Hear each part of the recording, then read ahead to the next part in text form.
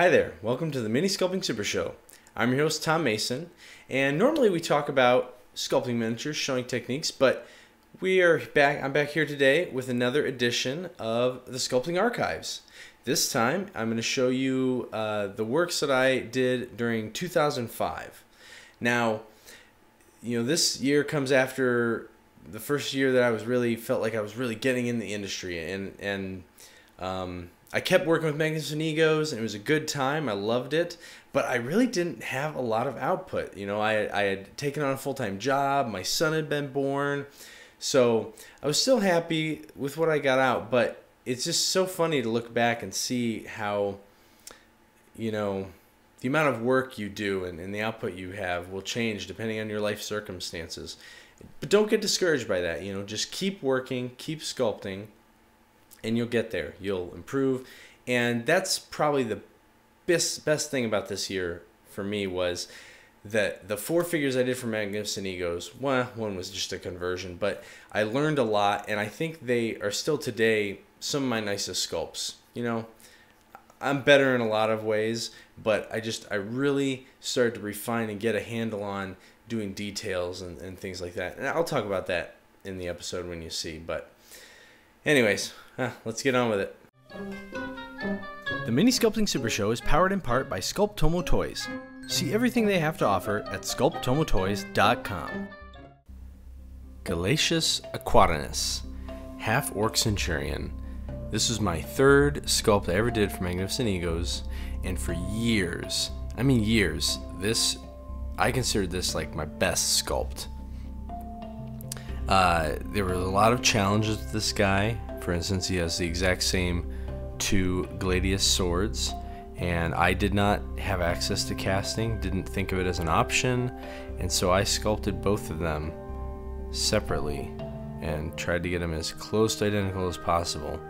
And I think they basically are. I mean, you can see a little bit of variation in the pommels, but essentially they're the exact same weapon.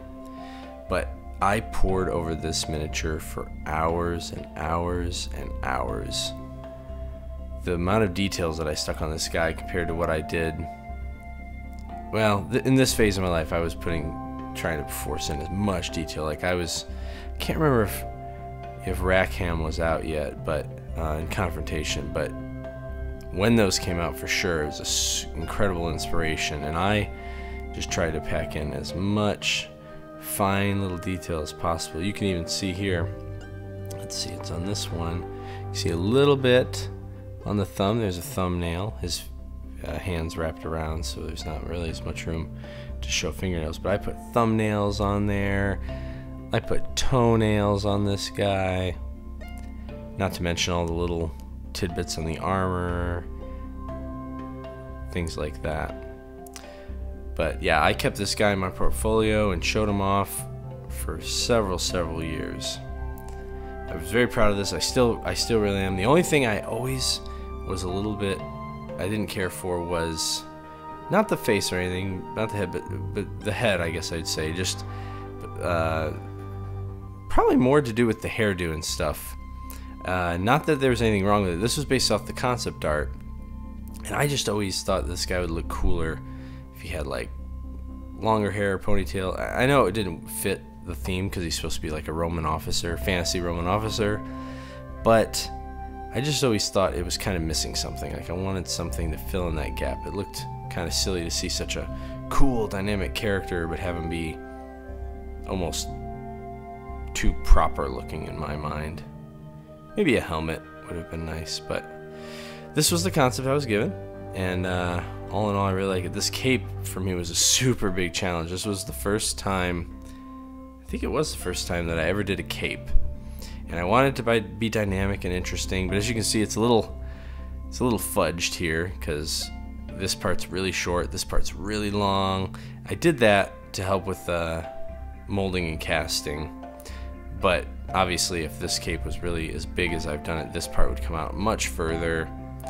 It still looks pretty cool and it's pretty dynamic, but when you look at it and think about it, it's just a little silly. But yeah, this guy had a lot of pieces and bits too because of the 2 swords. He had 2 scabbards, those also had to be the same. And just there was a lot of precision with this miniature that I hadn't had to do as much. But I was really trying to step up my game. At this point, I had met Bobby Jacks. Well, I had already met a lot of these sculptors, and they were all doing such great work, and I got to see their stuff up close and just how detailed and interesting it was. And I knew that I had to try give it everything I had to come anywhere close to what these guys were doing. And girls. Yeah, Sandra Garrity, Julie Guthrie, just name a few. Another sculpt for Magnificent Egos. This is Angro the Dwarf Barbarian. I don't know if I've mentioned it already, but a lot of these concepts and characters that we were doing for Magnificent Egos, they were based on Chris Clark and his friends and partners, a lot of their D&D characters. So, this guy's a little less out there, but he has a lot of specific character to him. For instance, I don't remember, there was something very special about this helm. It was like he got it off of some very specific creature. It wasn't fashioned for him, I believe, but there was a story behind that. And this was a tough piece to do, but a lot of fun. I've packed in a good amount of intricacy on the helmet, and I really was happy that I was able to get such dimension on these horns, but still make it castable, because it would come in this way, and you would have the mold plane hit those. There wouldn't be any spike behind another spike or anything like that. And this is where I started to learn how to do axes as well, which were always fun and interesting. But this guy, I really liked the musculature that I did on him. However, the funny thing is, as much as Chris Clark always liked my sculpts and was very encouraging, but when I did this one, I remember a very specific comment that he told me. He really liked the anatomy I did and the musculature, but he thought that for him personally, I'm sure he didn't put it this way, but for him personally, he did not like how cut I made the guys. Like, it's a little tough to see, but you can tell that just how, the muscles are cut. There's very definitive lines and angles, which I actually always thought was cool. It made it look more comic booky to me, and I thought it would actually be nice for painting as well, because it could really grab a wash when you put it over. But I wasn't painting a lot at the time, so I don't know if that was really the case. I think it was probably more of a style thing for him, but I really took it to heart, and I didn't like it when I first heard it, but I did as time went on. I practiced being a little bit more judicious and choosy about when I really cut in a muscle detail, and I was glad that he pushed me to consider that and to try some different approaches, because it really helped make my sculpting more versatile.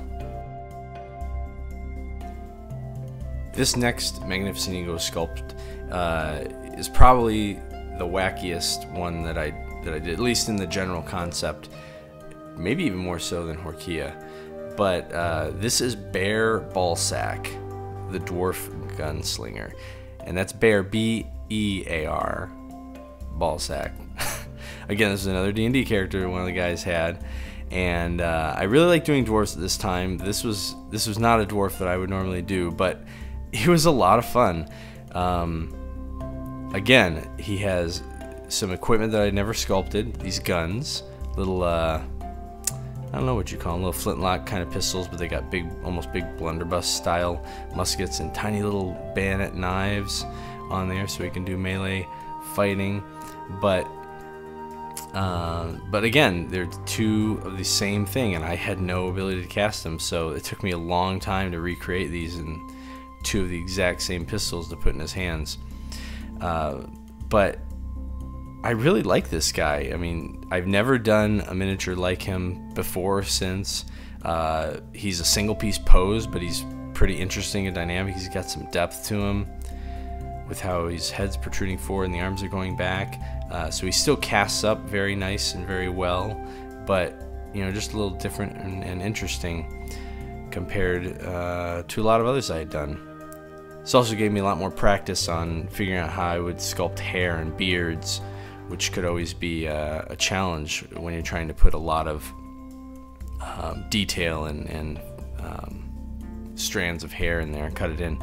As you can see, I've really gotten much more comfortable with it. The lines on the hair, you don't see the kind of squishy wobbliness that my earlier pieces had, where I would try and define lines and then I would go in there and then the putty would get squished into itself and you would lose a lot of that detail. I was starting to get better about cutting in braids and things like that. And overall, the cleanness and sharpness of the detail in this, especially as a green stuff sculpt, for me, you know, these last three figures that I did for Magnificent Egos, I was really hitting a stride. And even though, you know, I know it took a long time to do each of these sculpts because of the way that I work, doing a little bit at a time, I think I was in a bit of a zone and an understanding of how to do this with green stuff, even though at the time I remember feeling like it was quite a struggle.